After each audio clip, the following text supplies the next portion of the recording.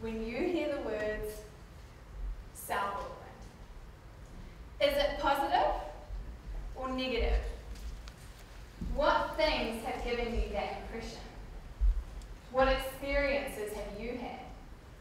What headlines have you read? What people have you met? I asked my Year 10 Media Studies class the same question last year, and some of the responses that they gave were hoary, bare feet, jandals, gangs, crime. So then we went to Google, and these were the top 3 things that came up: gangs, graffiti, and poverty. Inspirational, successful, creative, talented, diverse. These are some of the things that I think about when I think of the place that I live, I work, and I love. But I haven't always thought that. See, where I grew up in Australia, everybody was white. The dairy owners were white, the truck drivers were white, even the chefs at Zhangwang Authentic Chinese Takeaway were white. I grew up in a high socio-economic area. The primary school that I attended was predominantly made up of other students of European descent. I had no experience of other cultures in my entire primary school life until Year 6, when this Indian boy moved into our class. And basically, because he wasn't European, he wasn't one of us. He was different. The following year, my family decided to move to Manurewa, South Auckland. My norm had completely changed. I walked into my new intermediate school, Green Meadows, and I looked around, and all I saw was brown. I was the one that was different. I felt awful, uncertain, scared. As I walked into my class for the first time, I remember thinking, they're going to kill me.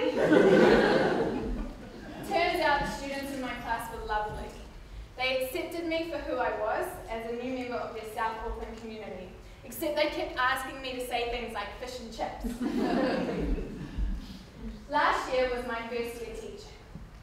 At the beginning of the year, I had a lot of fear that I was going to burn out and really struggle with behaviour management. My fear came from being a primary school trained teacher who now had her first job in a high school teaching 14 and 15-year-olds. And I had never taught that age bracket before, and obviously looking like I'm 17 wasn't really helping my case. Within the first 2 months, or within the first month of teaching, all of those fears had disappeared. I remember thinking, I cannot believe that I'm getting paid to do this. I had fallen madly and deeply in love with the students I taught. I was astonished with their creativity, their energy, their talent, and their enthusiasm. So you can imagine the complete disbelief and heartbreak that I felt to hear that one of my students hadn't seen herself the same way. She was the most talented, beautiful dancers that you ever see.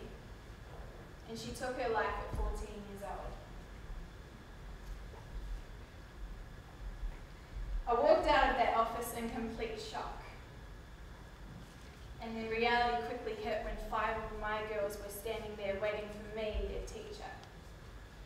I went to the marae and I grieved with them there and later at the whānau's home.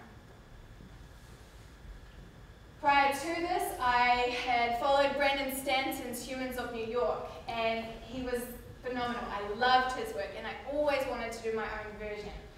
I had the camera, but I never had the time or the motivation because being a teacher is more than a full-time occupation. Then seeing this 14-year-old girl who honestly believed that she had no hope or no reason to live, this gave me motivation. Thus, Humans of South Auckland was born. Initially, I created the page to break the negative stereotypes of South Auckland. I wanted it to be an online medium that promoted positive things in South Auckland that were never making the media. Like Sheldon Rua says, we ain't on Broadway, but we real famous round here. Our headlines, Police 10-7. I wanted to reach teenagers in light of what had just happened. So I thought to myself, what greater platform to engage teenagers than Facebook? I didn't really know the logistics of how everything was going to work out. I just knew that I wanted to tell stories. Real, raw, and relatable. I was blown away by the response to my little idea. 5,000 to 5,000 likes in the first week. Humans of South Auckland started as a Facebook page with the goal of publishing a book in the future. The Manukau Career newspaper immediately caught hold of my Facebook page, and ever since then we've joined together to reach families that don't have access to the internet or Facebook. Shortly afterwards, 7 Sharp, UFM, Frankie, a magazine from Australia, all jumped on board, and things were happening fast and quickly. At the beginning of 2015, I interviewed a man named Sally Paella. And I said, if you could give advice to a large group of audience, what would it be? And I'll never forget what he said. 3 words: don't walk alone. And after that, I reached out for help. And now we have a team of 10 volunteers who each help in their own area of expertise. And of course, you, South Auckland, the storytellers. Meet 14-year-old Dominique Lele. Dominique doesn't speak much, but her artwork is currently speaking volumes at Auckland International Airport. This incredible couple have struggled for years with infertility, expensive battles. So they decided to become foster parents.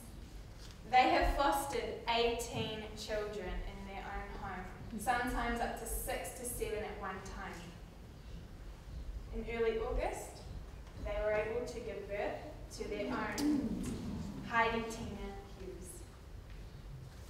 Oh, this is destiny. This 5-year-old girl was born with cerebral palsy due to domestic violence in the womb. She was then given the opportunity to have life-changing surgery in America. However, the catch was it was going to cost $100,000. As we promoted her story, we watched as not only the community got around her, but donations were received worldwide. Geza, a woman diagnosed with stomach cancer who was told that she only had 3 months of her life left to live. She has an inspiring mindset, and while she's currently at the end of her journey, she still thanks God for every day that she has breath and that she wakes up. The exciting news is that I'm going to take a break from teaching at the end of the year. My dream is to print a book full of hope and pride, and to get a copy into every school in South Auckland. The plan is to work on this project full-time next year, and I'm currently exploring options of how to make this possible. I'm not sure what the words are that first come to your mind when you hear South Auckland. Successful, talented, creative, diverse. This is my vision of South Auckland, and it's been a pleasure to share that with you today.